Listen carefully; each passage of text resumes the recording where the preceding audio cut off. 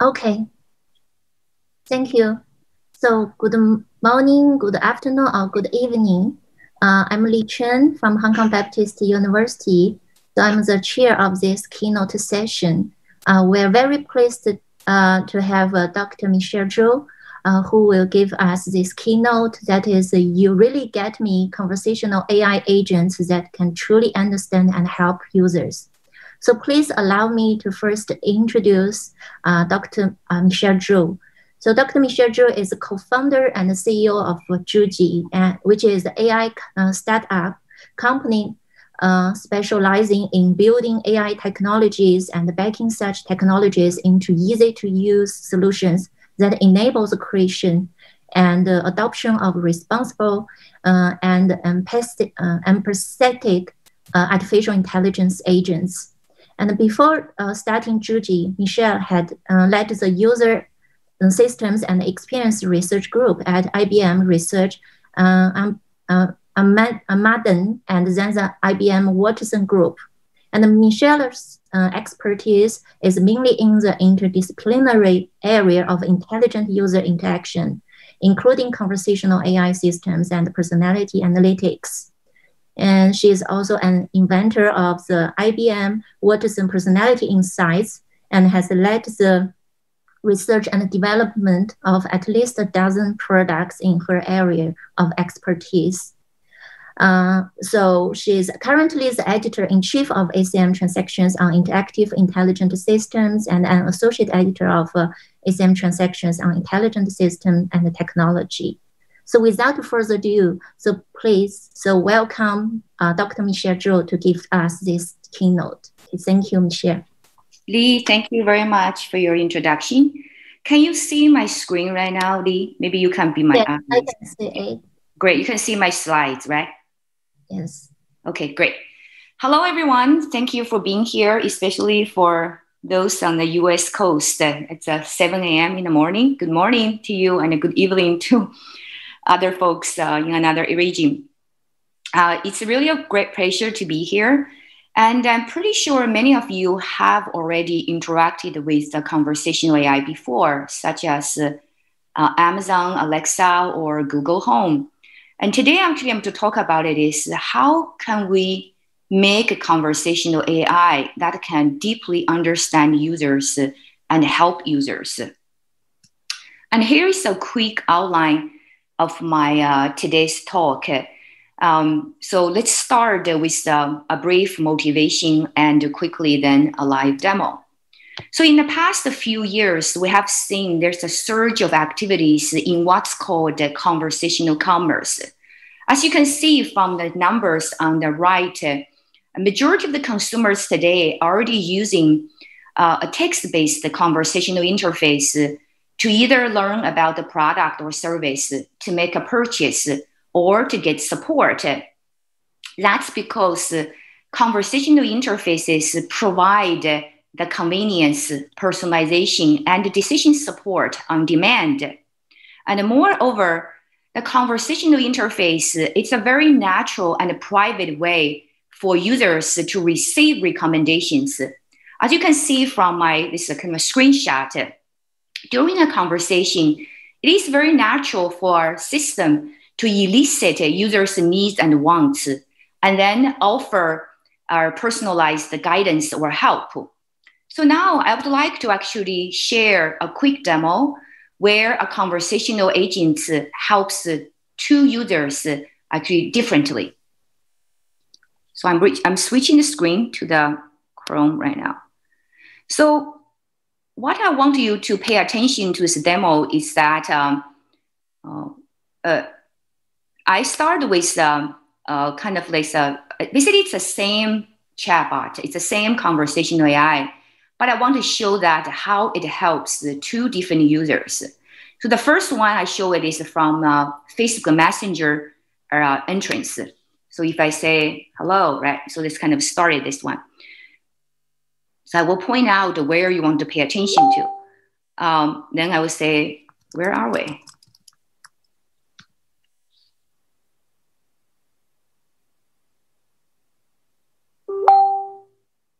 Oh, I said it.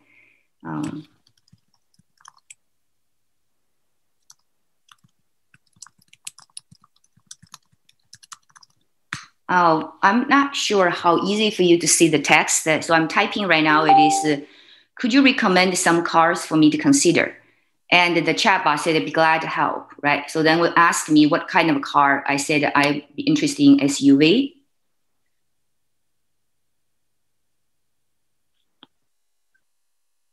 And then they asked me whether I have a price constraints. I said, under 40,000.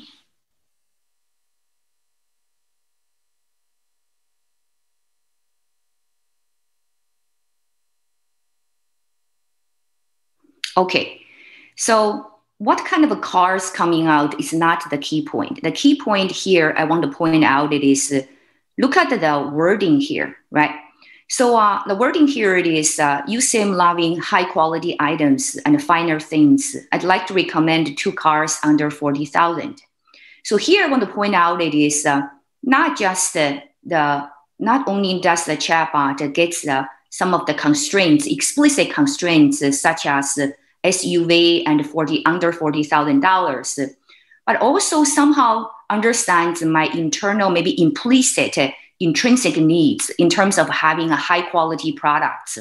So in this case, if I say, what's my shopper DNA, for example?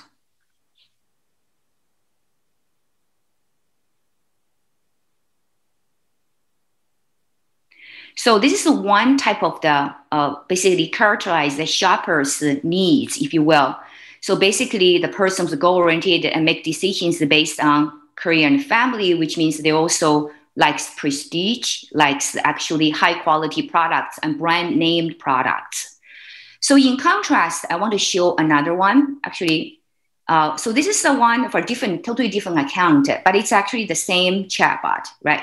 So I want to go inside basically to show the different conversation of it.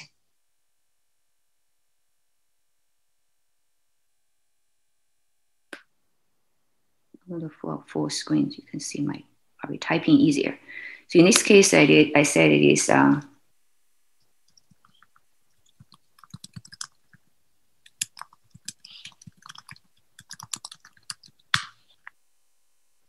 I'm looking for a new car. Any recommendations? Be glad to help. I have a couple quick questions.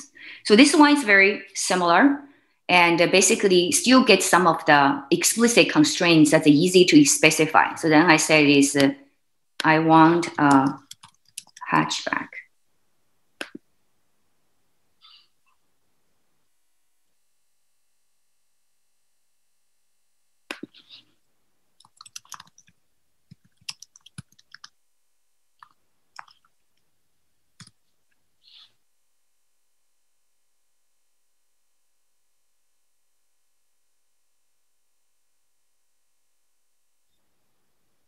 Okay, again, the car is coming up, right? But I want you to pay attention to the wording the chatbot is using. So chatbot using here, it is, from our chat, you seem a thoughtful person and stressing the real value of a product. So in this case, it's a very different, right? So I wanted to show you just quickly, then I go back. So we have something called shopper DNA messages. So which is matches with this case for this person is called the value shopper. So value shopper, as you can see here, it is they are very cautious and prefer big, well-known brands and also very traditional. So they really value the durability and the actually, which is the price in terms of a product when they're choosing products, right? So you will see the 2 demos I want to show here. It's a very quick demo to show it is, even though they gave a very explicit constraints, but the system's trying to also infer their implicit needs, their implicit constraints. So now I'm going back to show you, so how can we make that happen?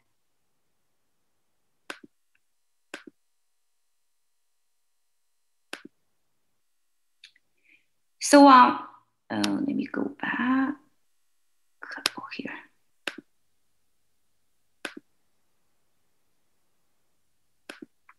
Now you have seen the demo. So next, let's go behind the scene to see what actually happens. So at a very high level, this is what's behind the scene. The conversational AI you just saw is driven by two engines. So one engine is called basically conversational engine that takes the user text input and interprets it and outputs system responses. In parallel, there's another engine, it's called the personal insights inference engine, which takes all the text that the user has been given and automatically infer the personality traits from the user. So then the inferred traits can be used for personalized recommendation. And today, for rest of the talk, I'm going to be focusing on personal insights inference. But before getting to the technical aspect of it, I wanted to actually answer two simple questions first. The first question is, what is personality? Because different people have a different types of definitions. So I want to just clarify here what we define personality. So personality, by our definition, so by probably most of a traditional psychology definition, is individual differences. It includes a set of psychological characteristics that define people as unique individuals. And these characteristics actually describe a person mainly from three aspects. So the first aspect is they can describe what a person likes to do, such as a person's passion and interests. The second aspect is they describe what a person is good at. This is such as the person's talents and skills. And the last aspect is talking about how a person handles life's challenges. This is talking about such a person's social intelligence and emotional intelligence. Then the next question is very natural. Why personality, especially in the context of recommender systems? And there are several reasons. The first reason is, as you can see earlier in the demo, I'm pretty sure you have experienced in the real life as well. In many cases, users may not be able to articulate their needs explicitly. For example, I'm looking for a financial plan, or maybe you're looking for a retirement plan. I don't really know what kind of plan might best suit my needs. So in this case, if you know personality of the user, because personality drives a person's internal motivations and needs, then you could actually, the information can be used for recommendation. And the second part of it, the interesting part of it is people do change. So is their personality. So in this case, it is, if you can know people's personality, you can also tracking the changing needs of a person. So which means for these reasons, it's very useful to understand and to acquire a user's personality. And the second problem, probably is a more technical problem, is a cold start problem, which many of you are very familiar with. This is just purely because due to a lack of data and the systems couldn't really infer about the user's preferences and choices and make sensible recommendations. So on the other side, if we knew a user's personality, and then, for example, we knew somebody who is creative, meticulous, or family-oriented, not only does the system will know the likes and dislikes of this person, it can really make recommendations based on this implicit and internal motivations. So for example, in this case, if somebody knew this one, it can actually recommend the different types of career choices, entertainment options, healthcare plans, as well as financial plans. And actually, many of the research, including actually this, I think I'm pretty for this recent work from a Lee's group, actually already shown that incorporating personality traits of users in a recommender systems, the recommender system can perform better, even including in cold start situations. Now coming to the key question. So how can we infer or how can we obtain personality traits of users? So traditionally, the approaches have been used is called item-based surveys. So I'm pretty sure many of you have taken some kind of a personality test. So in this type of approach, it is each user will get a certain, basically a set of items, right? Then they can rate themselves, self-rate themselves basically on those items on a numerical scale. But this approach, even though it has been used for many, many years, it has several major drawbacks. The first drawback is those items normally are designed or come up by the psychologists in the lab. So they try to be very generic, but in the meantime, they're context insensitive. Just thinking about this item, I love children, right? So for the people who haven't thought about having children, who haven't experienced having children, it's very hard for them to assess, evaluate themselves on this particular item. And the second part of the problem is scale subjectivity. So for example, my 5 love children scale 5 probably is very different than the 5 scale of least I love children. Maybe it's very different than a 5 scale of other people's, their self-rating I love children. And the last one is even more problematic. This type of surveys are very easy to subject to faking, especially due to social desirability reasons. So for example, just thinking about it honestly in real life, how many people especially under the high stakes circumstances, they will be very honestly to say they're cheating on taxes. So as you can see, there are kind of drawbacks of the existing or traditional psychometric assessments.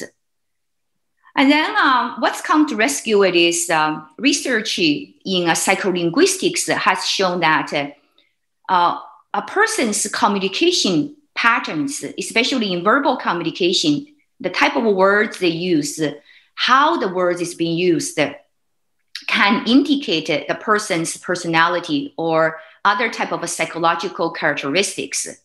So based on this finding, and there is a number of approaches that have been developed to actually automatically derive personality traits from people's basically communication text. But all these approaches share a very similar paradigm. So what happens here it is you ask the set of the users to take the personality test, as I mentioned earlier, then you obtain their personality survey scores. Then you collect their text data, and then you do build regression models trying to figure out what type of text features can be used to predict the surveyed personality scores. So here is an example. So using the regression models, for example, Yarkoni's work has shown that certain word categories, this is from a Luke dictionary categories, such as the first person plural, second person, and also numbers can help predict whether a person is extrovert or not. So then once you have these coefficients, then you can actually compute the trait scores from text. So I cited our old work back at IBM Watson. This is kind of you can come up with different types of algorithm and manipulate the use of the coefficients and also the use of the word features. So the major drawback here is this approach still has not actually addressed the fundamental problems I mentioned earlier, the traditional psychometric assessment, because it relies on self-rated, self-reported surveys. So because of these drawbacks, we started to looking at a totally different approach, but it's still based on the modern psychometrics. So in modern psychometrics, there is an approach called latent trait theory. It's also known as item response theory. So this theory actually on the surface, it's very easy to understand. So it models every trait as a latent factor and those items as observed evidence. So in this case, you can use this evidence to infer the latent traits. But the problem with this traditional approach of the IRT or classic IRT is that the items are still coming from the labs, as I mentioned earlier. So they're still being taken by the people on self-report, self-evaluation. So to improve this method, so what we did is created what we call the generalized item response theory. So in this case, what happened here is instead of asking people to self-rate the items to obtain the item scores, basically observing the item scores as evidence, we automatically extract the items from users' behavior.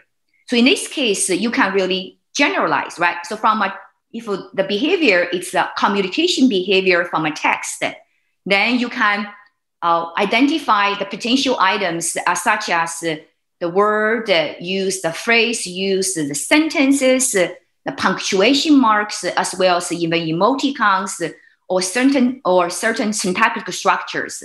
Then you can use that to model the latent traits. So which means it is you establish some mathematical function of basically the mathematical function of the behavior and becomes your latent traits. So here I want to give you a specific example of using a text. So consider this observed data X contains the n pieces of evidences. So this evidence could be very small, like one word used, and it could be also a phrase, and it could be also sentence, right? So it depends on the granularity, you can decide on that, but you can actually learn this from the training data. So mu here would be the occurrence rate of the evidence, and lambda here is the discriminative power of the evidence J to trait theta. So theta is the one we want to model. It's a latent factor, basically. So here, what happened here is consider the conditional distribution of X for theta. Then you can estimate the parameters in this formula. Of course, you can also come up with a different formula as well. And in this case, you can use various algorithms, for example, such as an EM algorithm over the training data to infer these actually parameters, right? So in this case, given a set of text, then you can infer people's trait scores. So far, we have been focusing on inferring trait scores for a big 5 personality models. So big 5 personality model includes 5 dimensions, as I shown here: openness, neuroticism, agreeableness, extroversion, and conscientiousness. Also, under each model, you have 6 sub-dimensions. So our current computation basically infers 35 trait scores given a set of the text for a person. And you might be asking, why big 5 personality model? Because it's the most known model, and more importantly, in psychology, especially modern psychology, numerous studies have shown that big 5 personality traits can really predict users' real-world behavior. And some of you probably have heard about Myers-Briggs model, but you talk to psychologists about that, they will ask you not to use it because few studies have shown those traits can predict users' real-world behavior. This is also next to my next actually set of slides talking about is how you evaluate the goodness of the model, especially the computational inference model. And before we're doing that, I want to say a few words about once you have the basic personality traits, what can you do about it? So use that model, now you can infer users' implicit needs in different domains for different applications. So this is coming back to my demo. So my demo actually I showed almost two personality profiles of the users. One is the value shopper, which they value the value from price and durability and proven product. And the achiever model, which means they value their internal needs is premium products and prestige and finer things. But if you look at underneath, there is a composition of their personality traits infer this type of needs. So for example, for the value shopper, they have a high on intellectual curiosity, but they're also very cautious and very dutiful. And in contrast, achiever model, underneath of it is the achievement striving, because they're also very confident in assertiveness. And also they have artistic interests and they share intellectual curiosity. So many studies have shown that underlying the 5 personality traits can be composed to infer different types of user needs. And here is another example about the user's entertainment needs. I also gave 2 examples of the 2 types of needs. So one type of needs is called aesthetic needs. Another type of needs called the cerebral needs. So aesthetic needs is composed of the imagination, artistic interest, intellectual curiosity, while the cerebral needs contains the self-discipline and cautiousness and intellectual curiosity. So as you can see here, it is because of a different needs, they really desire different products or different types of services. So from music point of view, aesthetic needs desires more classical music, and the cerebral actually doesn't even have this one. And the aesthetic, they like art books, they like arts and humanities TV programs, independent films. And the cerebral likes more business books and the business economy type of programs for TV and documentary films, because they have a shared intellectual curiosity. So you can say they have a shared needs on films, on documentary films. So now coming to a very important aspect of it is, so how do you know your model actually is good? So in psychometric, if you do any of the measurements, there are two dimensions that you have to evaluate your model on. So one dimension is reliability. So this is kind of like you design a scale, right? You weigh yourself every day. But if the scale is not very good, you weigh yourself today, it's let's say 120 pounds. Tomorrow, you weigh yourself, it's 500 pounds, which means this scale is really horrible. It's not very stable. So similarly, in this personality assessment, you want your measurement, your inference to be very reliable, which means it is given a certain amount of data for a person. If you randomly sample this data, the inferred results should be within a similar range of each other, right? So that's called reliability. So in psychometric, what do you do reliability here? As you can see here, this is an example of the Big 5 extroversion dimension reliability score. We have done over, I think, about 250,000 maybe people. So in this case, it is, you can see here it is, if you sample 100 words, so the Cronbach's alpha would not reach 0.8. Most of them reach above 0.8. So in psychometrics, if you reach 0.8, which means that indicates acceptable stability. So let me give you a little bit of analogy on this one. So if you text your, if you actually, in this case it is, if you take a personality test twice, same person, or maybe a couple of times, so the results from your personality test normally will reach the Cronbach's alpha between 0.76 to 0.83, because humans are known to be inconsistent. So once you are above 0.8, which means your instrument, it's relatively reliable. So as you can see here, it is, if you have 1,000 words of a person, the majority of the dimensions above 0.8, but except for one dimension, I think it's cheerfulness dimension, then you have to reach over 2,000 words in order to reach 0.8. But the nice feature about, as you can see here, it is if you have a lot of evidence for a person, you can potentially reach 1, which means stabilized. But the human can never do that, because humans are known to be inconsistent, so which means it is the computers can consistently, and reliably identify the evidence and to infer the characteristics of a person reliably. And another interesting one you might be asking it is, humans are also known to be very imaginative, right? So now you use my conversational text to infer my personality. Can I cheat on you? Which means cheat on this AI, right? Can I disguise myself? So this is actually a very interesting study came out 2020 from a German group, I think in Munich Technology University, or I'm sorry if I misread the university. So basically what they did is they created chatbots on our platform.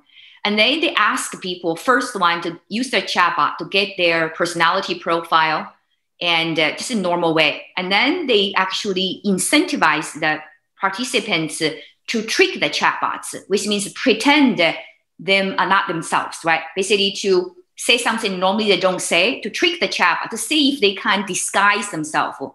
Actually, it turned out it's very difficult. And the participants also found out the process is very exhausting, basically try to pretend and not themselves. And actually the results, it's very, how to say, very little, not so much variations from their real profile. So it means it's very hard to trade. This also means, from another way to say this, our inference, it's relatively reliable, because once the person starting to doing this one, certain very small evidences, maybe the humans couldn't detect it, but the machine can detect it and still can identify the similar traits from the usage of their communication, from their communication behavior, from the usage of their text, or basically the linguistic text, right? So the second part of it is called the validity. So validity is talking about it is how useful the inferred traits are. So usefulness, which means it is, as I mentioned earlier, why Big Five is well known and it's most used. It's because of their usefulness. In a way, it is to predict users' real world behavior. So other groups have used our work, have done some validity. Validity is a little bit difficult to do because it's normally context dependent and context sensitive. So in this case, it shows that this is from a university, and from a university, they wanted to use use the chatbot to interview the students, and wanted to use the derived personality traits to predict the student project team performance and the team harmony, also along with other kind of team properties, team attributes. So they also asked the students to take traditional surveys as well. So they took the chatbot, they took the surveys. And interesting enough to find out that is from a chatbot, the emotional variance of the team, which means from their emotional characteristics inferred by the chatbot, can be used to predict their team performance very well. And similarly, another type of traits called the emotional sensitivity of the team can predict the team harmony, which means how much conflicts among the team members they have, right? And also interesting finding it is none of them self-reported survey scores can predict team performance and team harmony, because so one of our hypotheses is that because during this kind of self-reported one, because everybody wants to be a good player, wants to portray themselves as a good team member. So they're not very truthful to themselves. But when they talk to the chatbot, they are much more truthful, much more actually true to themselves, to actually reveal their true personality, their true actually needs and wants. That's why they can predict their team performance and team actually harmony.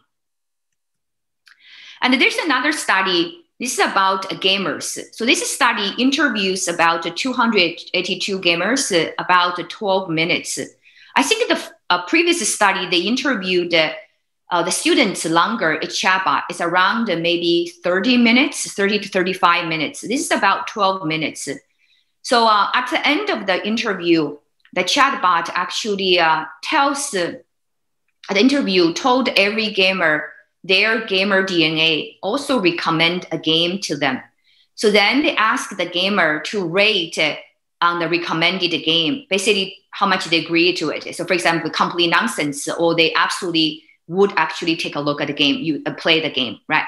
So then it's on the scale of 1 to 5. So the mean was 4.55 and the standard deviation 0.65. So this also shows that even with the short conversation, and the chatbot, the conversational AI, was still able to infer the gamer's gamer DNA in this case, and provide sensible recommendations within a short period of time of the interaction. This is another way of validating the inferred characteristics by the conversational AI. So next one, I want to quickly to point out the several applications, because now you could automatically infer a user's characteristics on the fly during the conversation. It opens so many opportunities for recommender system, building different types of recommender systems. So from our own experiences, we have seen the usage from healthcare to education to workplace team, you would say, and also from human capital management in terms of job interviews and also entertainment, of course, right? So I wanted to talk about from a mundane example to some of the examples which normally recommender systems that haven't seen doing a lot. So many of you I know from Pandora or maybe from Spotify, and when you do music recommendation, the traditional approaches rely a lot about the user item relationships. Assuming we don't have any user item relationships, what can you do?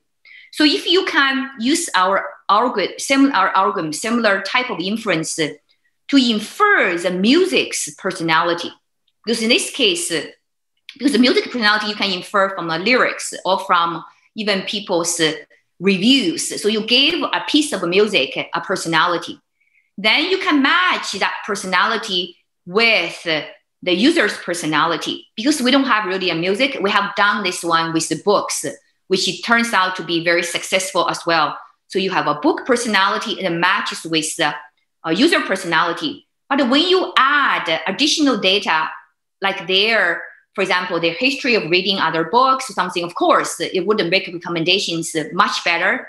But as a starting point, you can jumpstart the recommendation right away. And because now you can apply the similar algorithm to both sides, the item side as well as the user side. Another very interesting recommendation is talking about review recommendation. So whenever I go to review sites, let's say TripAdvisor or maybe Amazon, the interesting part of here is when you look at so many reviews, you don't know which one to look at. So for my cases, I always ask it is, I wanted to look at the reviews written by the people who are like me. So it's the birds of feather flock together, right? This is kind of like a traditional wisdom. So in this case, it is instead of just recommend the reviews, you can actually figure out the personality traits of the reviewers and then match that reviewers with the readers. So in this case, it is, again, you can, from the personality side of it, to figure out which review might be most useful for the readers, for the users. And another interesting one is talking about your guiding actually recommendation presentation. Let's assume that these two people actually get the same set of items because based on their hardcore constraints, a price constraints, a type constraints, they got the same set of them. But the presentation of the recommendation can be very different depending on their personality. So for example, if one is very assertive, impatient, another one is very meticulous, indecisive.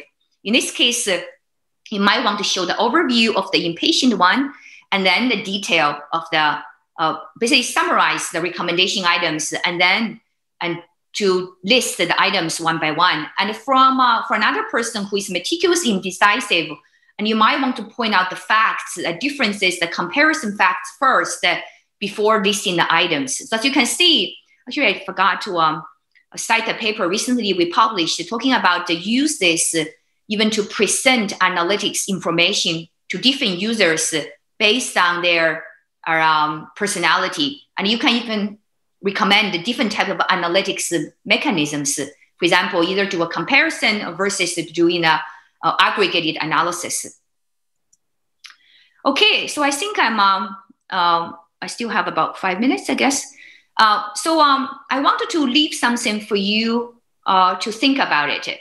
So now, as I said earlier, the conversational AI, such as the ones we're developing, can really understand a user deeply.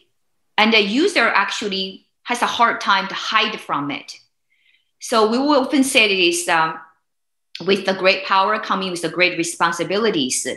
So how can you make it, because the system now knows so much about the user, so how can you make sure that the AI is responsible? So let's say, for example, especially in the commercial world, if the AI already knew the person is very much like to be indulged in the gameplay, is going to seduce them to play more games? Are you going to prevent them from become more deep into their game addiction? So how can you make sure the AI responsibility? And the second part is interesting. Recently, we have seen papers coming out. I think this is Shlomo's paper I cited. It's you can use other extra signals to infer people's personality. For example, physiological signals or their image behavior, right? What image, what they like, and what images they actually pictures they take, and also from their video behavior. For example, I'm talking right now. If my talk is recorded, can I analyze my talk actually just by even a visual behavior and to infer my personality? So the use of a mix of data. Another part is about evaluations. This is very important as well. And it becomes harder and harder. And you probably couldn't imagine how much time I have to use for the very two small demos in the one. It's not because of how hard to make a chatbot. It's very hard to find a user which has demonstrated different personality, right? So you want to test your recommender systems, especially based on people's intrinsic properties. And how can you find so many people? And how can you do the evaluation systematically, hopefully automatically? So this is actually one of the biggest problem bothers us right now. And especially in the conversational field, and you cannot afford to actually do this manually anymore because you can't test all the different conversational variations and to test the different personalities. So it becomes a very hard problem. So then I wanted to actually go to a quick summary here.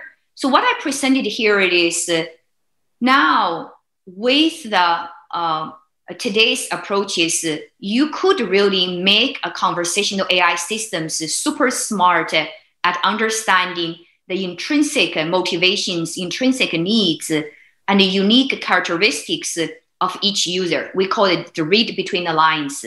And then you can use such information to hyper-personalize the interaction in terms of recommending products, even recommending actually changing of a behavior, just thinking about you can use that actually to help people, train people in terms of their behavior and help them develop their personality traits. So there's opens up incredible amount of opportunity, new opportunities for developing a new generation of recommender systems, of course, new generation of conversational AI systems as well. So having said this one, I wanted to actually thank my colleagues who made this actually our conversational AI system happen. And also especially I want to acknowledge my co-founder Hua Hai, who is a psychologist and also computer scientist.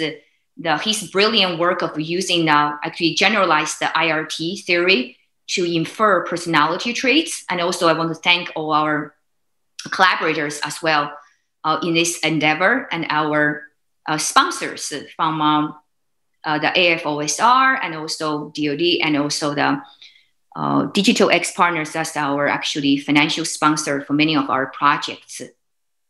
Okay, I think I wanted to point out doing one actually publicity. So actually the new issue for TIIS is SAM. Actually, it's new issue talking about data-driven personality modeling for interactive intelligence systems. So for some of you who are interested in this area, you might want to check out the papers. It's a set of papers like talking about the different ways using data to infer personality traits from users, from user behavior, basically. So I would encourage you, of course, to submit to this journal as well. And we have a special issue just called for papers next year for conversational AI for healthcare and for wellness. So thank you all for staying here. And maybe I can take questions. Okay, thank you very much, Michelle, for this very interesting talk. So as I see, there are already a number of questions posted in Hova. So maybe I read out, and so I invite you to answer. Sure, thank you, Lee. Yeah. Okay. So I think the first question maybe you already addressed in your slides. That is, how are the shoppers' DNA personas defined, predefined by rules system or learned from data? Can they adapt to different business domains? Good point. So currently we do two ways, right? So very first, if we don't have enough data, we would use rule-based approach to compose the underlying personality traits based on empirical results. So empirical results, they have many empirical results to show basically the coefficients, how the personality traits predict different types of needs, like a shopper's needs. Once we have that, that's our jump start. You can think about that's our baseline. Then we learn through the real data. So for example, then you use conversational AI to actually recommend the products. And from there, you can refine. So for example, the DNA for entertainment, that's how we did it. At the beginning, we had this very empirical way, rule-based. Then we train them on their using basically book recommendation. So we have thousands of people coming, book recommendation, and then based on end results, we kind of refine our models. So this is going back to the question saying that can you actually use it, reuse it for different domains? The answer is yes, but you can further improve it if you use the domain data to further refine the model. As I said, like for example, entertainment, right? So you can use something very quickly at the beginning, and then you can use the real world user behavior to further improve that, refine the model, and it then becomes much easier, much faster. Mm-hmm. Okay, thank you. And also some audience are a little concerned about the user's privacy and also some filter bubble issues. For example, one question is, what about the privacy of users handled when designing these types of systems? A great question. So I was talking about, I think my slide's still on the responsibilities. This is very important. So when other clients using our systems, we always give them what we call it a best practice. So first one, don't pretend this is a person, right? Just say this is the AI system. And also second one, to be very transparent, to tell people what your system can do for them, and ask people's permissions as well.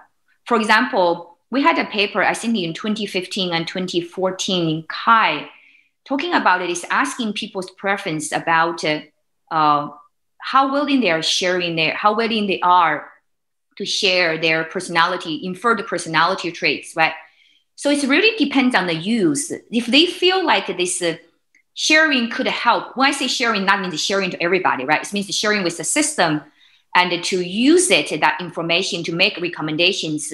I would say, I think the results, most of the users are very willing to use that. But however, they want to protect it and not to share them with others. So for example, one user come in to use their personality traits to get recommendations for entertainment choices. They don't want to share this with, let's say, a job interviewer if they don't want to, right? So this one we made very clear. Our policy made it very clear. It has to be needs users' permission to share. If the user has basically opt in their preferences and their permission to do so. Okay, thank you. And another question, also two related questions, so which are both about the filter bubble issues. So one is, do you consider filter bubble issues that might come from the personality-based recommendations? Another is, don't you think that such a fixed mapping between personality traits and preferences may lead to increased echo chambers? Great question. It seems that people would be exposed to the same items, such as documentaries. Yeah, very great, great question. So this is a double-edged sword, right? So if you knew the person so much, do you want them to so this is the echo chamber, right? So do you want to create potential biases for the recommendation as well? So let's say if you knew I am very creative, So you keep showing me the creative things. And then that's what I'm kind of stuck into that bubble, right? And so this is a kind of a double-edged sword. It is, so we have actually asked us about this one. So I mentioned earlier, people do change, right? So if you have that personality traits or the one, if you can use that to detect people's change, that's why our work makes psychologists very excited about it, is because before the instruments are very hard to use, they cannot easily get personality traits, especially large scale. So they stuck in this bubble thinking about personality traits never change. So actually that's not true. People's needs change. So which means that is in this case, it's a good thing. So you don't get stuck in that one, because if the system identify the people actually changing, and then you can give them a changing traits. You can give them you can give them a different recommendations to fill in the changed traits. So another part of it is, as you said, what if you don't detect the changed traits? So that part of it is maybe they have to kind of opt in other type of interaction data. And also, but this is why I'm asking myself, it is, if that's the case, I have to ask the users, do they want to change? Do they want to see the items that do not satisfy their needs? So that's a question to the users to answer. I think different users may have different answers. So I think maybe Lee, your paper on diversity, right? I remember you have a paper on diversity, which is based on the personality. You knew that certain people with certain personality, they are much welcome, different types of recommendation, different diversity items, right? But certain people just don't. So in that case, do you want to force those people to change? So that's a philosophical issue. I don't think there's an easy answer to it. Okay, thank you. And another question is, among the various personality model like Big Five, Bassage, human values, needs, BMTI, and so on, which one is most relevant for recommender systems in your view?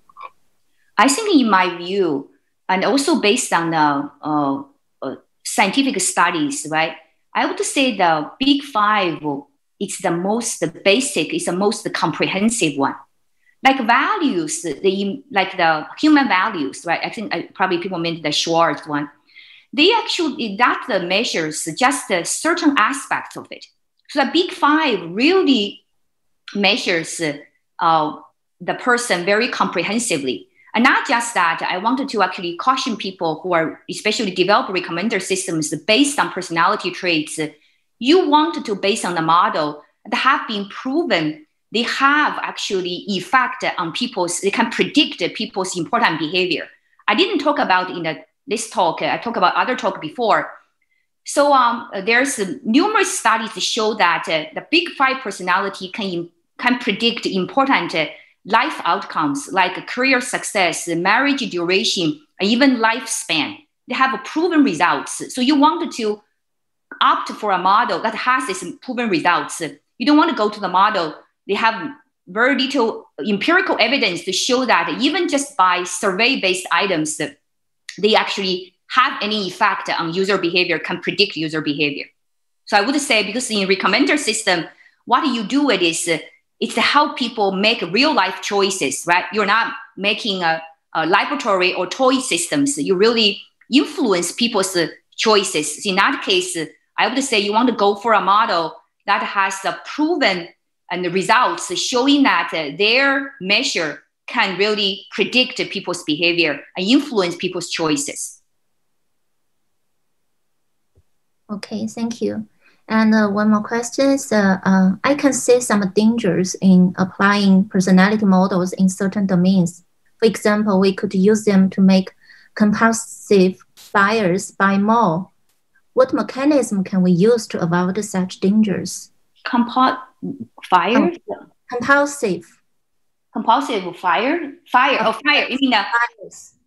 You mean the fire, like fire somebody?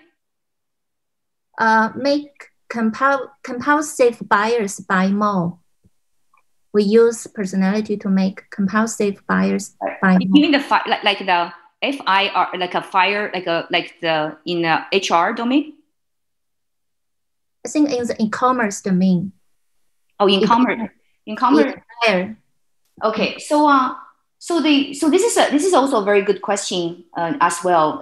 Instead of course, as I said earlier, knowing a person so well, and especially sometimes the system knows the person probably better than the person knows themselves. We often get actually users' comments like that.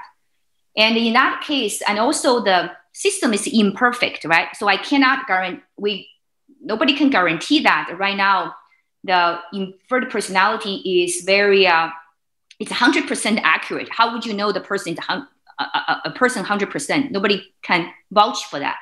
So in that case, it is what I would say here. It is the relative score becomes more important, which means it is you have to make the comparison, look at the scales, not using absolute scores. So not using the absolute scores of the inferred traits, but look at the relative scores. So for example, when you make recommendations, make recommendations of the products to different sets of people, you want to also look at the relative scores among the people as well. In this case, to avoid actually drastic mistakes in that case. So I'm not sure I answered this question because I'm not familiar with this particular phrase. And then maybe if I didn't answer this question, maybe afterwards I can go take a look and then to answer it in the chat, in the Q&A session of the chat. So basically what I'm talking about is system can make mistakes and humans can mistakes, which means they look at these different scores. So take into consideration of the imperfections, and also by looking at the relative scores, not just the absolute scores of the inferred traits. As the basically remedy, as a precaution. Mm-hmm.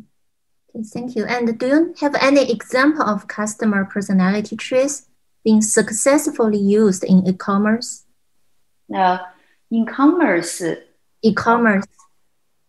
So I think the one we used, I would say semi-successfully, because we didn't end up doing a massive development, is a book recommendation.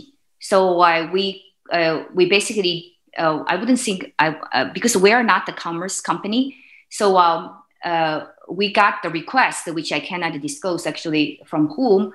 And we got a request to actually make a good book recommendations. So in that particular scenario, I would say we're semi-successful. It is the recommendations we made to the people with about like 15 minutes of a chat, one. And the overall scores was also basically, again, the rate on our final recommendation results was quite good. It's also around the 4.0, not as good as the gamers, but around like a 4.0. Okay. I think that's the closest example I can think about, because it's also more people. I remember it's about thousands of people. Yeah, but thousands of people, something like that. So I would say that's the closest to a real commerce one. Mm-hmm. Okay. So yeah, the time is up. So there's still some questions. I think maybe we don't have time to invite Michelle to answer, but I think later maybe Michelle can answer in the Hua in this platform. Okay, so thank Michelle again for your very insightful and interesting talk. Okay, thank you very much. Thank you, Lee, for your invitation and for the introduction. Yeah, for moderating the session as well. Thank you. Bye. Thank you. Bye-bye. Bye-bye.